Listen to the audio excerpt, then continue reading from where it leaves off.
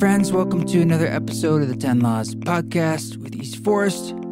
I'm East Forest, coming to you today from southern Utah. I'm in the tiny house recording this intro. Rod and I came down here for, about a week and a half, 2 weeks before she's got to get back. And I'm busy as a bee in the studio down here. I was trying to remember the name of it. They changed the name of the studio. I think it's Grand Staircase now. But it's the music studio that's at the Boulder Mountain Guest Ranch. And I'm summing the final mixes of this new studio LP that comes out this winter. Pretty excited about it. But there actually is a new release coming out this Friday, September 18th. And that is the Ram Dass Instrumentals. So it's an instrumental version of the Ram Dass album, and it's really just an opportunity, I thought, to highlight all the amazing musicians that played on the record. There's so many, so I just wanted to have the ability to put that out, and I thought you might thought you might enjoy that too. I can't speak right now. I was just exercising outside, doing some stretching, and I don't know why I didn't take a break, but here I am, out of breath. So anyway, we have a wonderful conversation this week with Julie Holland, MD. Julie's been on the podcast before, and I wanted to have her back because she's awesome, and she is a friend of the family and has a new book out that's really interesting called Good Chemistry. So we get into all things good in chemistry and otherwise. And I just want to say thank you for giving the podcast a review. A couple of you did that in the last week. Thank you. Sean Roulon, I see your review. Thanks for doing that. I appreciate it. 5 stars on the iTunes podcast thingamajob makes a big difference, and sharing it on the social media. You can always send your messages to team@eastforest.org. And we have a little bit of a heavy heart because there's so much going on with all the fires, and there's, the place I grew up in, Salem, Oregon, where my parents are and my sisters and my nieces and nephew, is just like unfathomably bad air right now. Air index is like 600. I've seen it at times. So my heart goes out to them, and just all this intense change we're going through. I know we're in for a lot more. I really feel that in my heart, and I think you can kind of see it on paper, so to speak, too. So keep tapping into that warrior energy. Keep breathing. Keep staying present, because we need you right now. You are needed, and you're needed to be here right now with clarity, compassion, and strength. All right, folks, let's get into this great conversation with Julie Holland.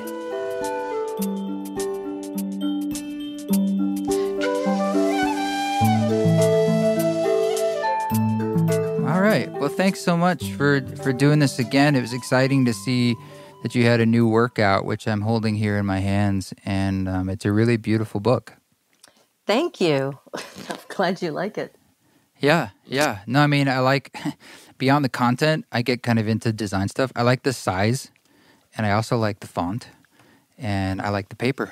It's funny. Yeah. I too really care about those things. And this is my 5th book, and I wanted it to be sort of the smallest and the shortest. I didn't want people to feel intimidated and, not want to pick it up and not want to read it. And unlike the pot book or the ecstasy book, which are really sort of books you can dip in and out and just read what you want, this is a book I really wanted people to read start to finish.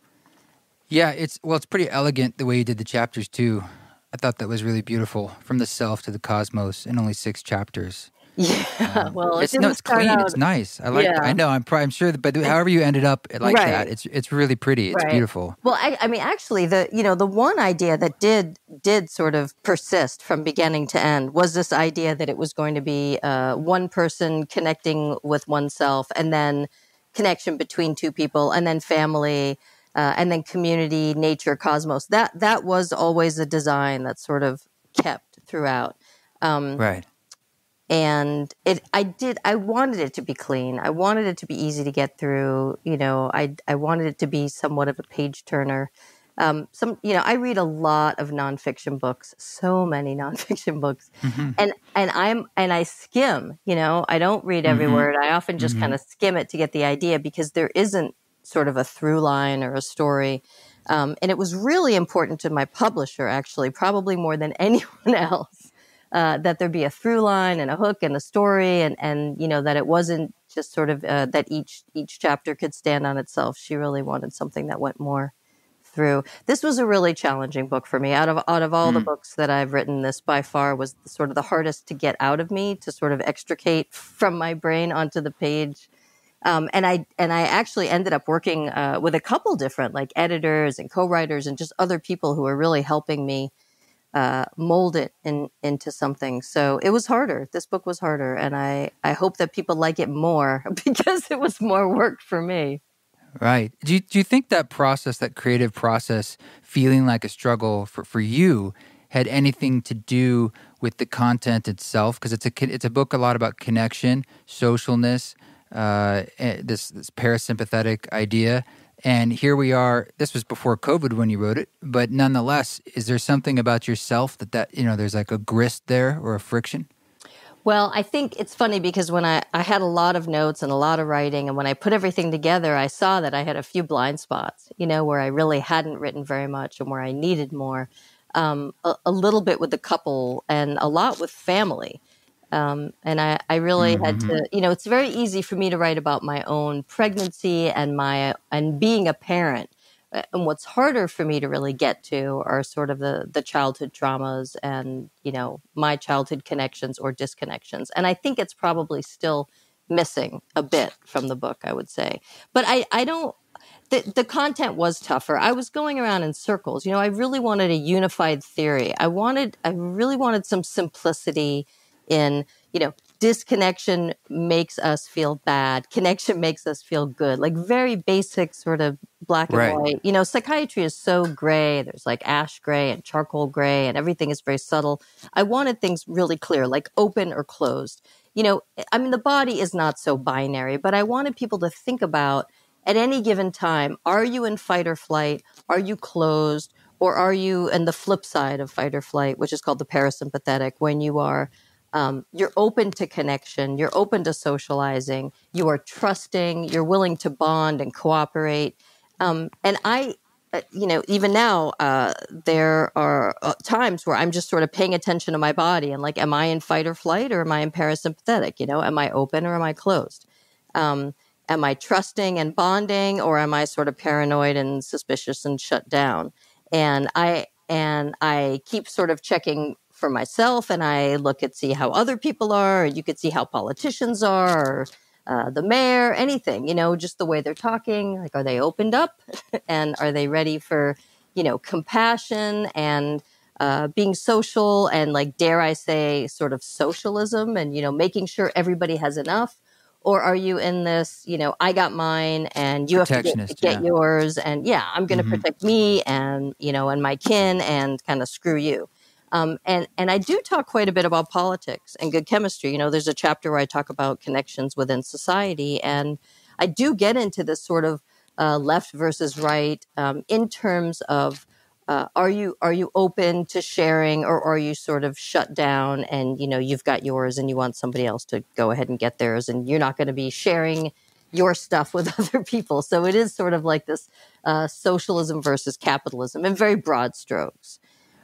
Yeah, and there's also a vulnerability to recognize that beliefs that you hold are things that you're just holding on to, and that if you're going to let go of those and pick up something else, we have an identification with that. So I think that, it exacerbates that polarization, and, there's less connection when it's sort of like you put your feet down, you're like, but this is what I identify with. This is who I am. Right. And it takes that flexibility. And that, that's sort of where psychedelics come in, right? I mean, one of the things I learned and I wrote about in Good Chemistry is that when you believe something really strongly and you're identified with something very strongly, if somebody says, your beliefs are wrong or I don't believe you or something, it's as if they have physically harmed you. Like your brain reacts as if you are physically threatened and you shut down and you go into that fight or flight mode. So with psychedelics, there's a little bit less identification, less of being absolutely sure about what you know, and more sort of shaking up your beliefs. I mean, first of all, when the default mode network gets quieted, and that's all about your sense of self and who you are and what you stand for. And so when that sort of dissolves, you are open to looking at things a different way and being less rigid in your thinking. And so, yes, it could apply to politics, but it also, as a psychiatrist, when I think about cognitive rigidity, I think about people who have obsessive personality styles and very specific obsessive ways of doing things, or maybe they've got body image issues or anorexia, where they've got very clear, firm beliefs about how things are. I see, or addiction, where you get sort of locked into very specific patterns of behavior, right? But then if you can mix it up and shake it up and loosen it up with psychedelics, you potentially have a treatment for addiction or for anorexia or for OCD, things that are really hard to treat in psychiatry. Okay. I want to walk through an analogy here, and here's the preface question. Do you find that for a lot of issues that folks have, there's a root of some kind of trauma typically? Usually, look, everybody has trauma. It's broad. I would say every single childhood has trauma. The metaphor I say is like, even if you were born with a silver spoon in your hand, the bottom line is that, like, sometimes that spoon was not available, or somebody was distracted and poked your eye with the spoon, or the food was terrible, or the spoon was empty. It doesn't matter. Like, every childhood has trauma, and that's relative to your experience. But at some point, no matter how idyllic your upbringing, there were times when your needs were not met, or your needs were disregarded, or you were abandoned, and that was traumatic for you because it's all relative. So everybody has trauma to work out and work through. And I do, I went after med school, I did a psychiatric residency at Mount Sinai for 4 years. And then after the psych residency at Sinai, I spent 9 years running the psychiatric emergency room at Bellevue Hospital on Saturday nights and Sunday nights. So, and I wrote a book. I wrote a book called Weekends at Bellevue about that experience. But what that taught me, working with really sick people in the hospital, in the psychiatric emergency room, what I learned was that every single patient that came through there had this horrible history of childhood trauma. That, like, the more they were addicted, the more pain they had. And the pain usually came from childhood trauma. And then it just got worse from there.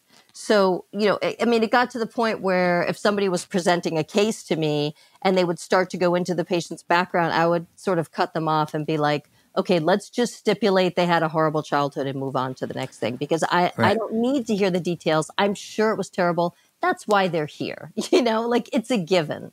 So, I figured out when I started working with patients who had been admitted to the psych ward when I was a medical student, I was just like, oh my gosh, it seems like all my patients, like, they've all been raped in their childhood. That's so weird. Like, what a coincidence. What are the chances, And then I start talking to some few people and they're like, oh, no, yeah, that's just, of course they did. But I had never met anybody who had been raped in their childhood before. So, yes, there's no question that in people who have very significant psychopathology, some of it comes from childhood trauma. But then the other thing is the chemistry and the pharmacology. And, 1 out of every 100 people gets schizophrenia, and it doesn't really matter whether they had a good or bad childhood. So there are exceptions.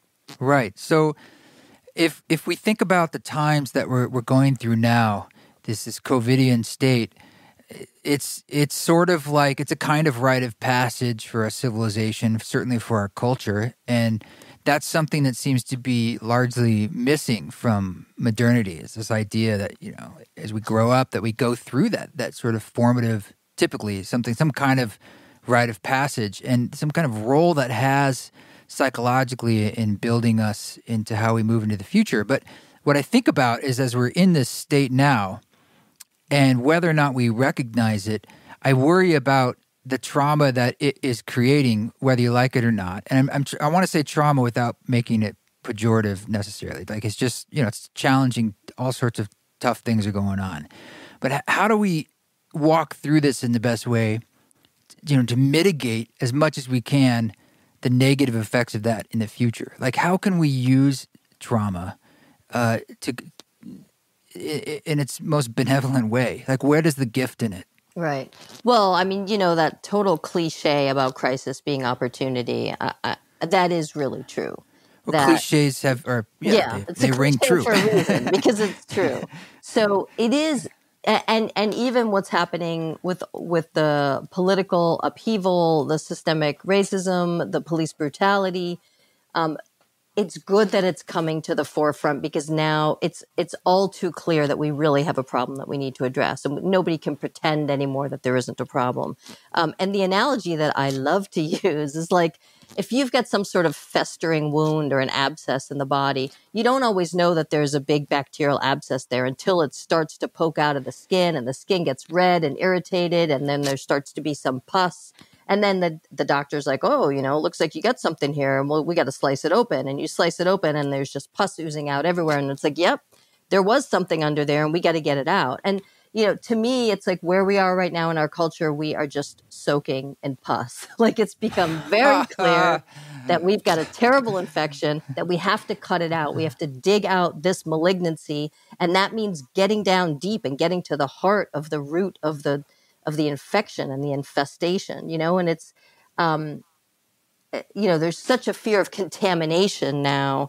One of the good things about COVID, and there's a few silver linings, but I think, one silver lining is that the entire world is going through this together. And that has really never happened before. Absolutely. Like, there's an earthquake in China or there's an outbreak of Ebola in Africa, but it's like not our problem, it's terrible for them. But now all of us everywhere are vulnerable and dealing with the same risk of contamination, and certainly not the same outcomes. I mean, there's no question that there's a real discrepancy that falls within sort of demographics and socioeconomic status of, okay, if you get sick, are you going to survive or not?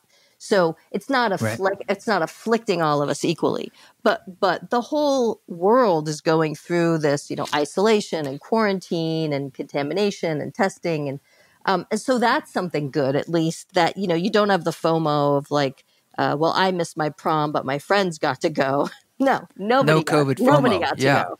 So at least that may help with the trauma a little, that it's not just you, that everyone's going through it. But certainly, the trauma is not being distributed equally. The frontline healthcare workers, it's really hard to lose a patient. And for most doctors, it does not happen that often in your career. But at the height of the epidemic, there were doctors who were signing off on death certificates left and right, multiple people dying every shift in and shift out, more dead bodies and families that you have to tell that their loved ones died. And it's really hard. It's hard for all the human reasons you would imagine, but I will tell you, it's also a tremendous narcissistic injury. We don't like to lose. Doctors, we're used to getting hundreds on our exams and A's on our tests and, graduating with honors and blah, blah, blah. And like, we don't like not knowing the answer, not knowing what's going to happen. And we don't like to lose. We don't like to lose patients, and we don't like to, be at a loss as to how to help people. So it's a huge trauma for healthcare deliverers, what is happening now. And then for all of us, it's a trauma. And for people who are really paying attention, like, I get especially freaked out at the interaction of health policy and government, and like, our current president is so dangerous for us on so many different levels, like he's a threat to public safety and he's a threat to public health. And so I feel threatened, I'm scared. I'm afraid people are going to die needlessly, whether through police brutality or vigilantes or through infection. And it's really bad for your body, to be fearful. Because you're in fight or flight and you don't sleep well, you don't digest your food well, your immune system gets completely screwed up, your whole metabolism is screwy. Fight or flight is a very particular state. It's supposed to be only for short periods of time. If you're, being chased by a saber-toothed tiger, then you have to run. Or if somebody's attacking you, maybe you have to fight them. So it's like fight or flight. But it's only supposed to happen for acute bursts of energy, and then you go back to your normal resting state, which is the parasympathetic state. But what's happening now is we're all afraid. which puts us in fight or flight. And we're all isolated. And isolation also puts you in fight or flight. You know, we are social primates. We are designed to be social. We are meant to cooperate and to be interdependent. That is our normal default resting state. And that is when we can sleep, we can digest our food, our immune systems work properly, we can have sex. None of these things really happen very well when you're in fight or flight. So I talk about this a lot in Good Chemistry, like what it does to the body and how much the complete metabolism and the chronicity and everything gets completely deranged when you are in this chronic state of fight or flight. And that's where we all are right now. So it would seem then to, like, the antidote to it would be these points of connection. Like that would be the other polarity, right?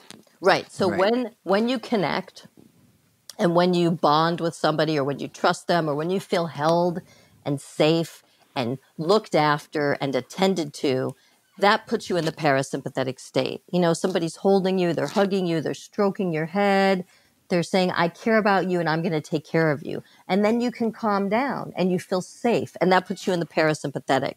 And that again, is where you can rest, digest. And really importantly, that's where the body can repair itself. The body runs a lot of self-repair protocols, sort of mechanisms, but none of those things happen when you're in fight or flight. They only happen in the opposite side, in parasympathetic. So, and as much as the sympathetic nervous system runs on adrenaline and cortisol, the parasympathetic system runs on oxytocin, which is the hormone of connection and the hormone of trust and bonding and love. Very high oxytocin states are when you're falling in love, when you're being held, when you're hugging, when you're cuddling, when you're having sex, when you reach orgasm. Those are all really high oxytocin states. The other high oxytocin states are when a mother is nursing a baby. High oxytocin in both the nursing mother and the nursing baby at that time. And then even things like maybe like the connection between band members when they're playing music and they're in the pocket and they're all kind of playing together and there's a lot of eye contact, that can be a high oxytocin state. Or if you're like at a Fish concert or something and everybody's dancing to the same music and you're looking around and you feel like Fish. You feel like I was going to say Grateful Dead because I'm in my mid-50s. It's all good. I'm not actually, Fish is to be cool. honest, I'm not really a Fish fan. I have to admit. It's all good. They're great guys. But I'm just saying, like, if you're, or let's say you're at Burning Man, right? And it's just like this really heady vibe because everybody wants to cooperate and barter and, make friends and get along. And like, that's a big oxytocin festival. So what I talk about in Good Chemistry is that, yes, oxytocin is natural and there's all kinds of ways to induce high oxytocin states in yourself. But the other thing is that there's certain drugs that can mimic these states, that there are some drugs that make you feel held, loved, cared for, safe. And they're pretty varied. I talk about opiates and the overdose epidemic. And to me, it's not at all a coincidence that the loneliness epidemic and the opiate epidemic sort of went hand in hand. As people felt more isolated and like if you were a caveman and you were isolated and sort of away from the crowd, you were going to get picked off. And like either you were going to turn into somebody's meal or at least people weren't going to help you build a shelter or help you get food. Like, we needed to cooperate and be part of the tribe back in the day or we weren't going to survive. And so now it still is like this biological reaction that when you are ostracized or isolated, that you feel like you're in danger. So there are some drugs or prescription medicines that mimic this pharmacological state of feeling safe, feeling connected, feeling loved and cared for. And those drugs feel very good to us. And so they have a higher tendency to be used repeatedly. So like opiates. Opiates can make you feel really sort of calm and safe and cared for. And they actually help to put you in that parasympathetic state. And then you have something like MDMA, also known as ecstasy or Molly. And MDMA acutely increases oxytocin and makes you feel pretty open and willing to bond and trust and connect with people. It's not all it does, but it is one of the things that it does. Yeah. And I think what's kind of tough about these days is that physical connection is clearly so difficult. Yeah. And people turn to electronic means. And Look, the golden rule isn't told us all along that if you want to feel held, hold somebody else. If you want Right. to feel safe, make someone else feel safe. Right. So it goes into this line of a kind of service.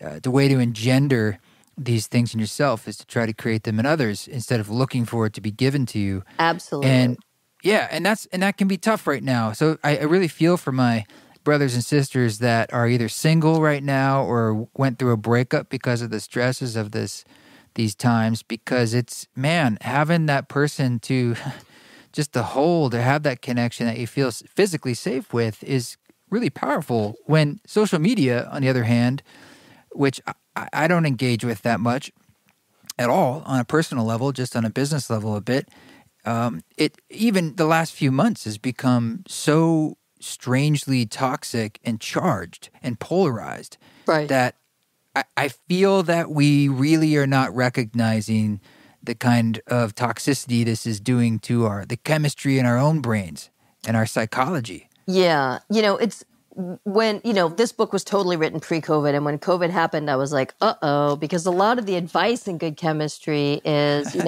put down your phone, close your laptop, go outside, be in nature, on a date. hug people, have eye contact, hug, cuddle, kiss. Like, these are all things that are good for you. And it's like, some of the advice in this book may feel a little bit dated, but on the other hand, it's never been truer.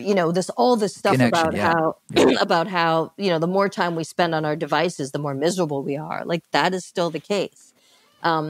And there's all kinds of problems with social media. And one of the things I talk about in the community chapter 4 of Good Chemistry is that the seedy sort of underbelly of oxytocin and the dirty little secret of oxytocin is it's not totally this like love and roses and unicorns and rainbows, because there is also this issue of social cohesion and sort of groupthink and group identity. That if, the same thing that would make you feel really heady and connected and sort of powerful to be in the group at Burning Man might make somebody else feel that same thing being at a Trump rally. And you have to accept that, there is this feeling of group cohesion and group identity and, you're on my side, you're on the other side. Oxytocin is also responsible for that, those kind of discernments. Are you on my team or are you on the other team?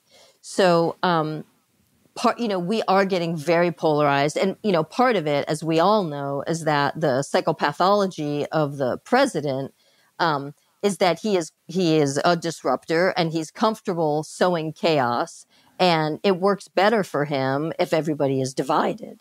And, when I was a kid, I always thought divide and conquer was sort of like a scavenger hunt where, like, if you give everybody part of the shopping list, then you can get the shopping done faster, right? It's like, if the 3 kids all take a third of the list, then we divide and conquer, right? We get the shopping done faster. But it turns out that is not divide and conquer. I was kids, wrong. they pick crappy things. They get not that. Yeah. But divide and conquer really means if there's 2 teams, but one of them has a lot of infighting, then the other team wins.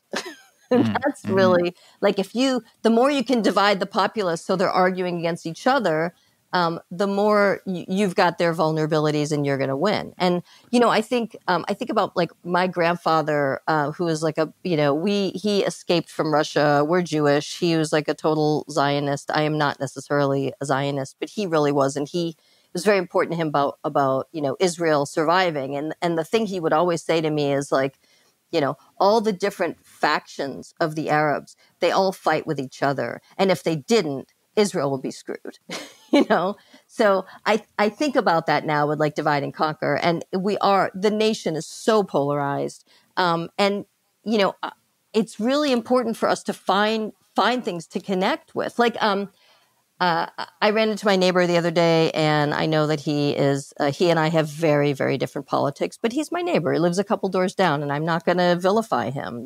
He's a good man.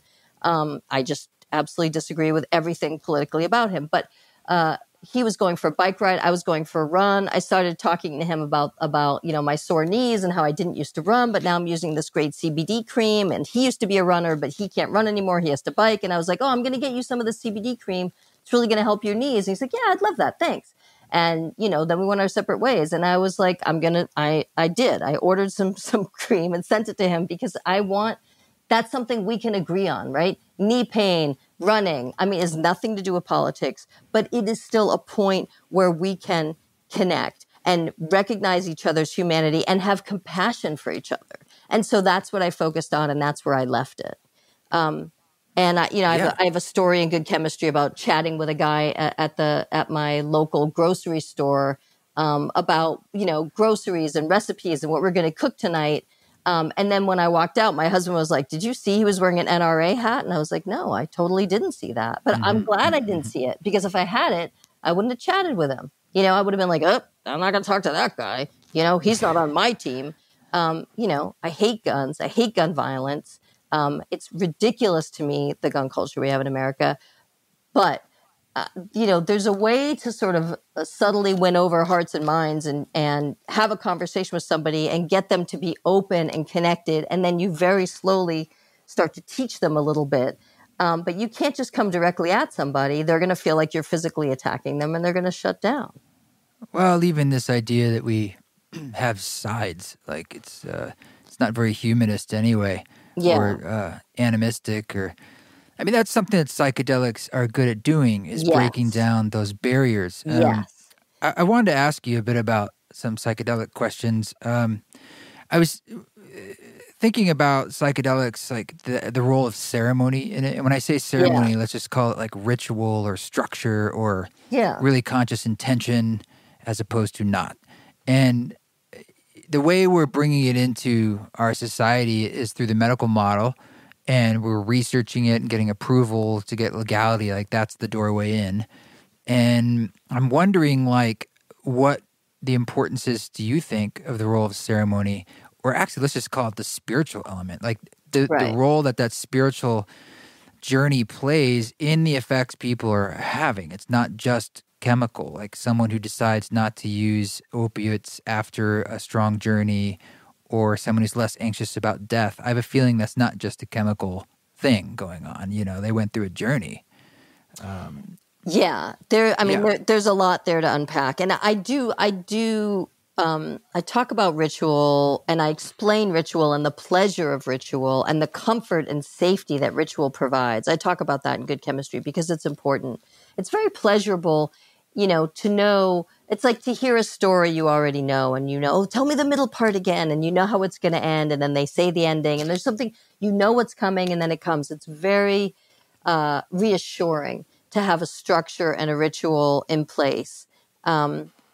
However, some of these medicines are going to work regardless of whether they're given in a sort of sacramental way, with a structured ritual, or whether they are just handed over, in a research setting. I mean, for instance, at the Hopkins study, there were no, chanting or sage or feathers. There's nothing like that. There was just, here is the psilocybin. And I think at NYU, they did sort of put it in like a ceremonial goblet. I don't know if they did that at Hopkins or not. They might have used like a ceremonial Hopkins goblet. does put lamps, and they try to put up nice artwork. And you're on a couch. The music, the music really matters. And there's really, Mendel Kalin has written some really great articles about how important the music is. And I don't have to tell you, East Forest, how important music is to the ritual and how it can really transform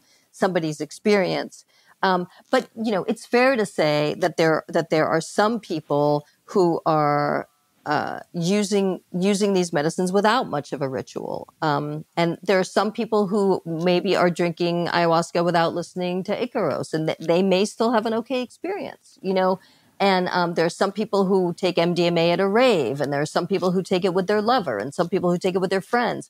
And they all have, I can't say 100% all, but most people tend to have pretty positive experiences in all these different settings. So there is absolutely an element of pharmacology that is undeniable. And then there are other elements of spirituality or mysticism, which are probably very helpful. And, with the Hopkins study, they really were able to say that the bigger the mystical experience, the higher the likelihood of behavior change. So it does seem to matter. And, I know, like, for instance, with Ibogaine, that there are people trying to make sort of a version of Ibogaine that just resets the receptors, but doesn't give you, the sort of the autobiographical, reset 24-hour journey. Yeah. You just, you don't get that component. And what will be very interesting is to do some head-to-head comparisons and double-blind studies and say, don't you need that? And yeah, I think you probably do need it. For real behavior change, you need meaning. You need a disruption of the old meaning and an interjection of a new meaning that you can really kind of glom onto. And I have had so many patients. God, it's so exciting to have patients come to me who aren't addicted to opiates anymore, or aren't addicted to alcohol anymore, or aren't addicted to cigarettes anymore because of their experiences with ayahuasca or with psilocybin or with MDMA. I love seeing that. It's talk about disruptor. I mean, these plant medicines and fungi, this is like a complete paradigm shift for psychiatry, that people can have a single experience or perhaps 2 or 3 experiences and make significant behavior change. That's really that, as opposed to the daily dose of medicines where you just are sort of sweeping your symptoms under the carpet, but you're not really, doing anything about your lumpy carpet. Yeah, I feel we're sort of in the domain of things that are deeply spiritual. And this is a word, or even matters of the soul, because when I say that, I'm saying it's sort of like matters of the heart, matters of like the tender parts of your consciousness beyond just the imbalances in your body. It's like a drug addiction could be a symptom of a deeper level of imbalance that Absolutely. I'm going to call a matter of the soul or a spiritual thing. So I could look at our whole conundrum that we're in as a people or as a culture. I see it as a spiritual emergency. And I don't mean that to say that Jesus needs to come down and do his thing. I'm saying like the Jesus is within you. It's like we actually are trying and actually to come from the outside in with solutions when the problem needs to come from the inside out, from the individual out. Yeah, I completely agree. And where we are right now as a culture is we really are at this sort of crossroads where we are having like a deep spiritual crisis. And it may be that the best sort of medicine, for this spiritual dis-ease is, are these spirit medicines. So I definitely make the case in Good Chemistry that is the situation, that we have gotten ourselves into a place where we really need these medicines, that we need them to reconnect with ourselves and to reconnect with nature and with the planet and to sort of find our place in the cosmos. The part of a mystical experience or part of like a peak experience when you're tripping is this sense that like everything is connected and you are part of that everything, and therefore you are connected with everything, and that everything is interdependent, and that separation is an illusion, right? I mean, these are like sort of almost like trite truisms, like basic tenets, that you learn when you have a psychedelic experience. But those truths can cause profound behavioral changes. And also just a sense of hope and ease, that we're all in this together and that, we all need to work together. But like, to feel safe and held and cared for and looked after, imagine not feeling that from your mother or from yourself, but from the universe. That's a good trip. Yeah, I mean, I grew up with a father. I love my father dearly, but I also grew up with him, and he's an atheist who, I guess, believes that truly all this just kind of came to be, and here we are, and it doesn't really have a meaning. It's beautiful, like he's a naturalist, but but that would mean that like our connection and love is just chemical, and it really doesn't have any meaning, and I rebelled against that feeling because it felt wrong, and it also was painful. Like that's a kind of trauma. And I could recognize that even my interest today in matters of the spirit. And everything that I do and this conversation we're having, the motivation behind it is from like this wound of feeling that I want to matter or that the universe shouldn't be meaningless. But it's not, see, that in itself is the sickness of what I perceive to be my father's sickness. Because when I've been in certain psychedelic states, which are felt experiences, you know, above all, it isn't an idea, it isn't a phrase, it isn't even a word. It's just a felt experience that I can't argue with about, no, that's not true. Actually, what is true is like no matter where I go, no matter what choice I make, no matter where I fall, I'm never outside the thing. Call it one, call it God, call it the universe, call it love. It's just there it is. And what do you do with that? You come back and it's like, okay, it's like I went to the moon and here I am. It's like I went to the moon. I remember it. It wasn't a dream. I remember it. Like, and we each on an individual level then have to decide how we then take that into action, where our feet hit the road. And it is that's what I call a spiritual thing. It's because it's very personal. You know, it's just you making those decisions. And that is what integration is all about, right? Is that you come back with these ideas, you know, this sort of sand in your hands, and then it sort of like runs through your fingers. Like you come back with something and some meaning and some message, and then the real work of integration is to remember the message, to sort of talk to walk the talk, you know, to put what you've learned into practice. And so that, you know, that does bring us back to politics. I'm sorry, but it does. You know, if you're going to have these psychedelic experiences where you realize like love is the answer and we're all connected and, you know, everything is everyone and separation is illusion and that's all great. And, you know, you've had this profound psychedelic experience, but then, you know, you get on Facebook and it's, you know, Republicans and, you know, Cheeto and, you know, it's like, where's all that love and unity? You know, so it is really a challenge, you know, and the ultimate sort of spiritual quest is to like, you know, put your money where your mouth is, and like, you know, what are you going to do with these psychedelic tenets of like love and acceptance and compassion? Are you going to go out and be loving and compassionate? That's what I would recommend, and also that's really what's, you know, this word soul, you know, the subtitle of Good Chemistry is the science of connection from soul to psychedelics. And I have to say that the subtitle was not completely my idea. I don't use the word soul hardly ever, and I very, very rarely use it in my office. But I found over the last few years, it just kept coming up, you know, that I would say something like, well, you know, like, not like what do you do for fun, but like what nourishes you, you know, like what feeds your soul, you know, and sometimes when I said soul, I would like put it in little air quotes, you know, I'd put my fingers up, you know, like lasers, you know, like Dr. Evil, like soul, you know, like it was like a weird word that I'm sorry I'm using this word because I know I'm a psychiatrist and I'm not a priest, but I have gotten more comfortable with just sort of throwing this word around, that it's, you know, it's like, it's your essence, it's your presence. But yes, we are searching for meaning. If you don't have meaning, if life seems meaningless, or if you have no hope, you're going to get depressed and you might even get suicidal. And so it is true what you said, that giving to other people and helping other people, it does give you meaning and it does feed your soul, and it does actually treat depression and treat anxiety for you to like go out in the world and be of use and be of service. And this is why, you know, it comes up in 12-step a lot. Oh, I don't know what to do. I don't know what to do. And the answer is like, go be of service, you know, go help someone else.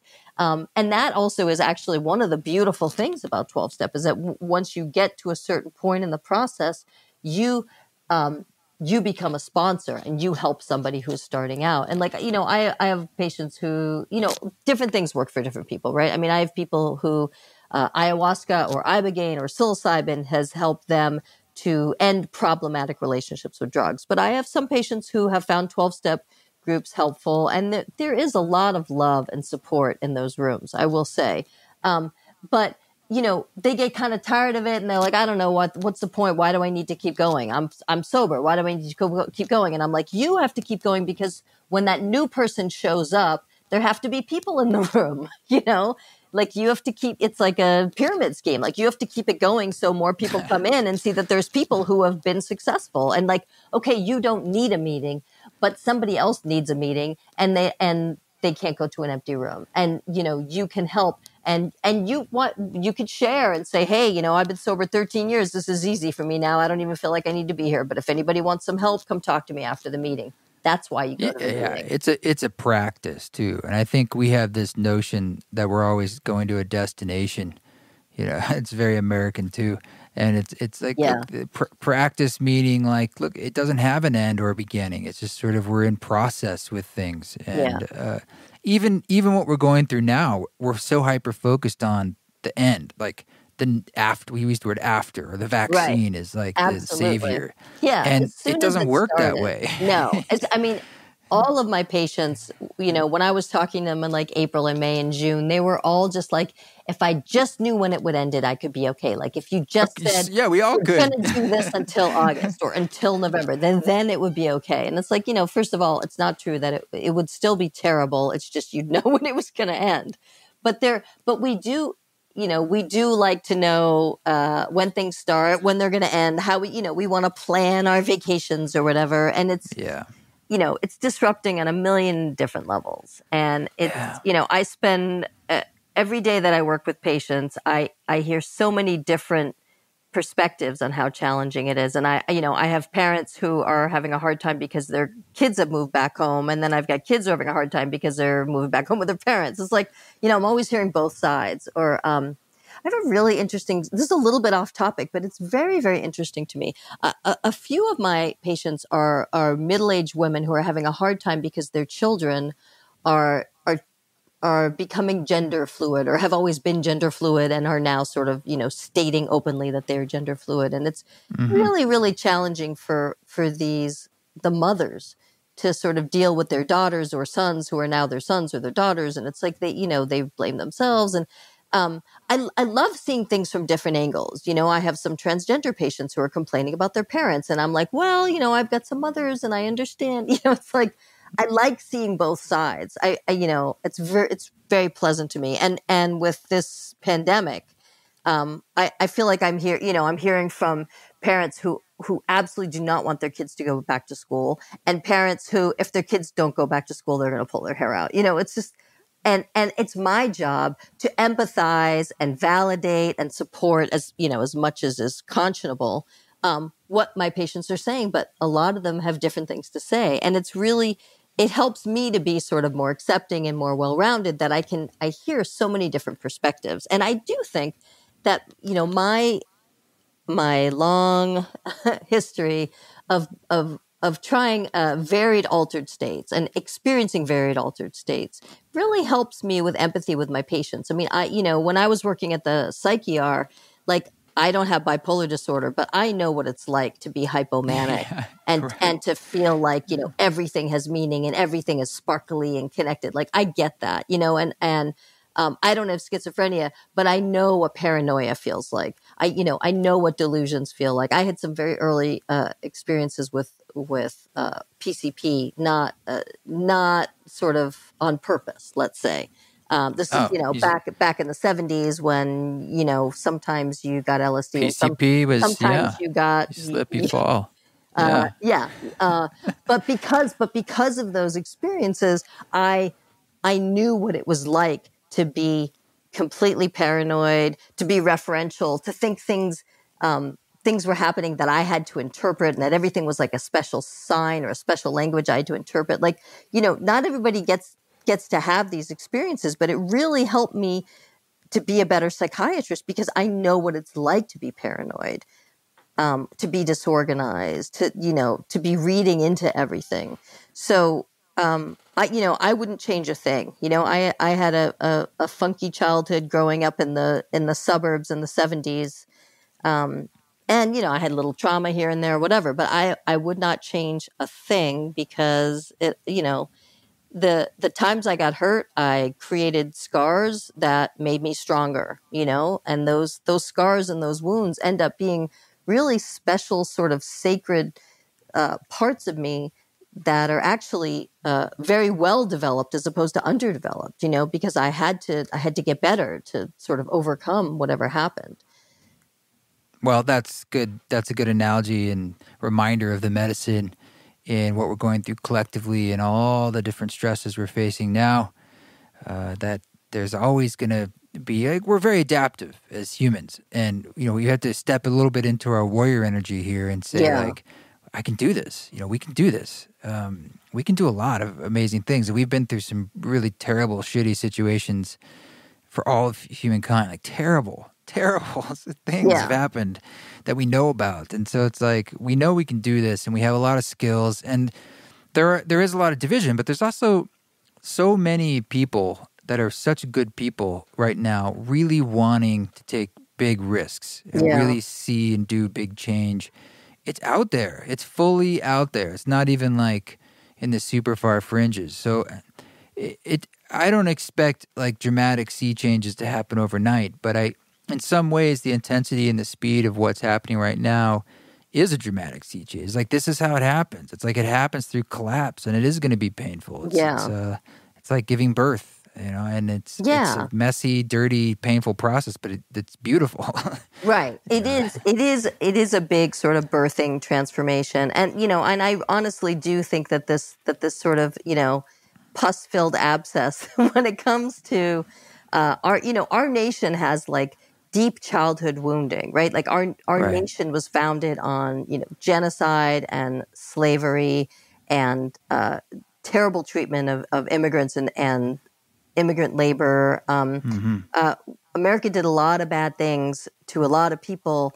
And then we just sort of tried to forget about it. And it's all bubbling up now, and it is time to pay the piper, and it's time to sort of be honest about our nation's founding and our childhood wounding, and try to do something to really, repair it. And I talk about reparations and good chemistry and genocide and slavery. I mean, there's all this pus is coming out, and it needs to come out. We need, it's so clear now, the white supremacists and, the racism and the misogyny, like it's so crystal clear now. It makes it easier to fight against if you can actually see it. So that's another silver lining, that like, you can't shoot at something if you can't see it, and like now there are very clear targets of, really kind of odious, offensive behavior that we can clearly see. Yet, yes, this is a problem. A lot of people have been saying for a long time, but this is a problem. And now nobody can deny that this really is happening. And so it makes it easier to fight it and tackle it if you can see it. You can't, I say this all the time, but like, you can't clean if you don't see where the dirt is, Yeah. And, it's like the purges, in a sense, are building. Yeah. And, well, I mean, just could you tell us, are there other ways that you explore in the book of points of connection? Because connection is kind of like sort of a overarching medicine, and we know what's difficult to do right now.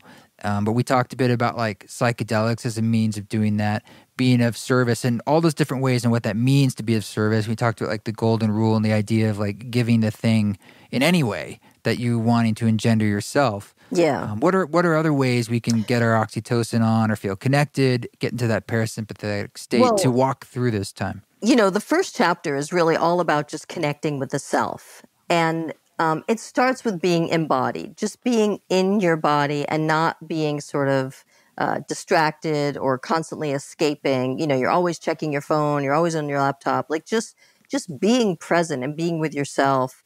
The whole first chapter, I talk about ways that you can breathe, just breathing through your nose or just in and out through your left nostril. That can really help you feel calm and connected and put you over in the parasympathetic.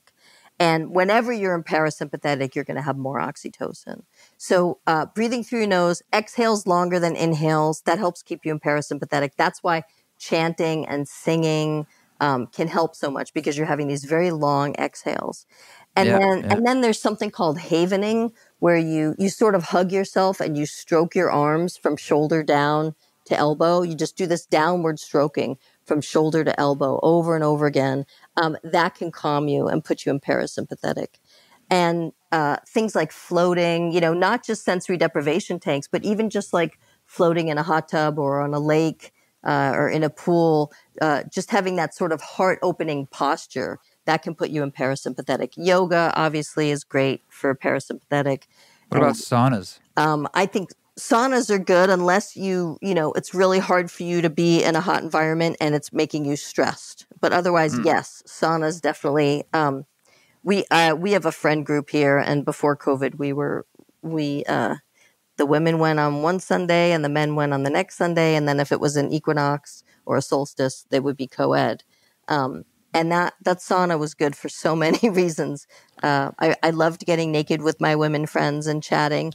And that was oxytocin, even if we were in a cold room, but I do think that saunas, can help to put you in parasympathetic. It's just, it has to be soothing for you. You have to feel relaxed, but there's all kinds of tips, in Good Chemistry about how to connect as a single person, just on your own, that you can give yourself oxytocin in certain ways. And then obviously with a partner, the eye contact, the cuddling, skin to skin is really good for enhancing oxytocin. And then sex and orgasm for sure increase oxytocin. And then childbirth, nursing, those are high oxytocin Dogs states. and pets, right? Dogs, yes. I talk about this in the nature chapter. That when you have eye contact, extended eye contact with the dog, the oxytocin rises in you and in the dog, and it's a little bit of like a cycle. And people who have pets, they get that. They intuitively get that they feel sort of safe and connected just with their pet. With their companions. So yeah, I wrote about that, I think in chapter 5. And then, so connecting with the earth, just being like barefoot on the grass and feeling, it's called grounding, but you feel very connected, with the earth. I wrote about this in Moody Bitches. So my last book before Good Chemistry was called Moody Bitches, the truth about the drugs you're taking, the sleep you're missing, the sex you're not having, and what's really making you crazy. And the last chapter was what's really making you crazy. And that chapter in Moody Bitches was all about disconnection, that the disconnection is the pathology and the disconnection is what is making us feel miserable, and that we are disconnected from ourselves. We're disconnected from our families of origin, from the earth, from the planet, from the cosmos. We are just on our devices and disconnected from everything. And the devices, by the way, give you this sort of synthetic connection, this false sense that you are connected to your friends on Facebook or whoever you're emailing with. And it's not quite what your body needs. Like your brain sort of feels connected. You're emailing people, you're texting people, you're going back and forth. It's something, but it is not the true deep connection that you would get if it were skin to skin, eye to eye, if you're smelling somebody's pheromones and taking somebody in. And there's this whole sort of, aura or electromagnetic fields that people have. I don't want to get too kind of, crunchy granola woo woo, but there are things that you do not get if you are having a mediated experience through a screen, that you do get if it is face to face, skin to skin. And, unfortunately with COVID, we can't all, we're more than ever, unfortunately, right now, we are resorting to that synthetic connection, through our phones, through our laptops. And, it's not giving us as much oxytocin as we would like. And, there's this great saying, in addiction medicine, which is that you can never get enough of something that almost works. And you're scratching around the itch, but you're not really scratching the itch. And so you think that quantity will make up for quality, and we end up spending more and more time scrolling, liking, loving, scrolling, liking, caring. But it's not real. It's synthetic. And so we never really get enough, and we end up really getting addicted to our devices. We keep going back, hoping maybe this time it'll be better. Maybe this time I'll really scratch the itch instead of just scratching around it. Or maybe if I scratch for an hour and a half, I'll finally feel some relief. But we don't. And if anything, I would say we feel more disconnected and more terrible. It's like if you're not anxious and demoralized and grieving, you're not paying attention. Things are pretty bad. And what's good, though, is if I do stop shut my laptop and leave my phone and go outside, and I'm in the woods, or I'm by the swamp, or I'm at the lake, and it's just nature, and clouds and trees and butterflies and water, I feel okay, and it's not terrible, and I'm not grieving, and I'm not scared. So I totally acknowledge my privilege. I'm privileged to be able to just walk away from the mayhem and go out in nature. But I will tell you, nature is, and I don't have to tell you, like, but I will tell some of your listeners, in case they don't know, that nature and forest bathing and just being out in nature, that is the best antidote when you are feeling disconnected and demoralized and like everything is terrible, and that, the United States is a dumpster fire. It is true. But if you just go be with a tree and be with the grass and the hummingbirds and the blue jays and the butterflies and the dragonflies, you can forget that for a little while, and you remember that, we are all on the planet together, and we are all one human species, and all the species of the planet are interdependent. And if you just sort of switch to Earth time instead of, Facebook, Twitter time, you will feel better. Well, as Ram Dass says, when you're hugging a tree, you're hugging yourself. So, Yeah. Yeah. Well, that's great. Yeah, there's a lot in here, and there's a lot going on now. So I certainly appreciate you taking the time and digging into it. And people can find the book wherever they find books. And It's we'll true. put a link to it. Yeah. Well, thanks so much, Julie. And how else do people connect with you? Well, it's very easy to find me online. Back in the 90s, if I met somebody at a party and they'd be like, "How can I find you?" And I'd be like, "Google Julie Ecstasy and you'll find me." And I am very happy to report that still works. If you Google Julie Ecstasy, you will find me very easily. But my name is Julie Holland. I have, my website is drholland.com, but naturalmood.com, thepopbook.com, moodybitches.com. It all takes you to the same place. Man, you must get some wacky emails. I get wacky emails. You must get unfortunately, one of my email systems is down right now. So what I am getting more is wacky voicemails at the moment. Oh, God. Okay. But it's really hard for me to help everybody. And a lot of people, they want to be referred for like underground work, and I can't just be giving referrals over the phone and telling people where to go. I mean, I really look forward to a time when more people can access the things that they want. They want a microdose, they want to take psilocybin, they want MDMA assisted psychotherapy, they want ayahuasca circles, they want ibogaine. People should be allowed to access these medicines. They are effective. They are safe for the most part in people who are properly screened. And, we need them. We absolutely need access to them. So anybody who is helping to sort of decriminalize nature and make these plant medicines more accessible, I thank you and I salute you. Aho. On that note, thank you very much. My pleasure. Thank you for interviewing me. Thanks so much, Julie, for coming on board. Always good. Look forward to having you back. This song that you're hearing in the background is Mind Karma from the Ram Dass album Instrumentals, which features Sheila Bringy on the Bansuri flute. And she is such a badass Bansuri player. She's doing a track on this new studio record, too, coming out in the winter. So I hope you enjoy the Ram Dass Instrumentals, coming out September 18th, 2020 on all listening platforms. This is a digital release, so you can get it wherever you listen to music. And, guys, you keep doing your thing. I'll keep doing these podcasts as long as I'm able. Thanks for the words of support and the reviews. And we'll keep singing each other awake. You keep walking that walk. Don't take any shit. But if you do it with grace.